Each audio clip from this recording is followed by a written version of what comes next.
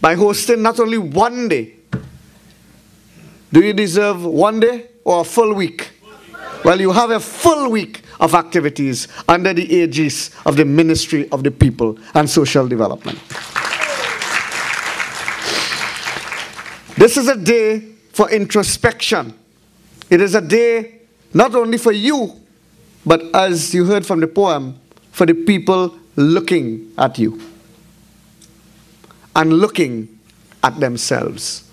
I have always said that when you do not say good morning to a neighbor or a stranger, or you do not do a kind deed, you are incapacitated as a human being.